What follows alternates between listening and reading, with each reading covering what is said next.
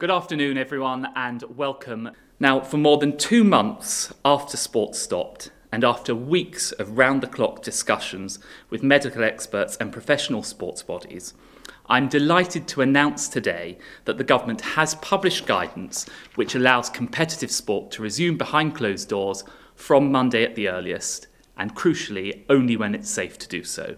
It's up to each individual sport to decide exactly when to resume competition. They know their sports best.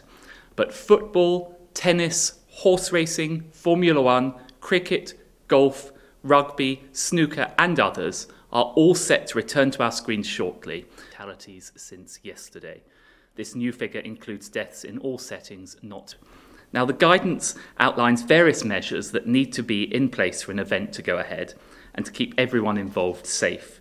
That includes a screening process for coronavirus symptoms at the venue, a one-way system for people and vehicles, minimising the use of dressing rooms, and of course maintaining social distancing wherever that is possible, so that we can re-establish some normality in other parts of our lives.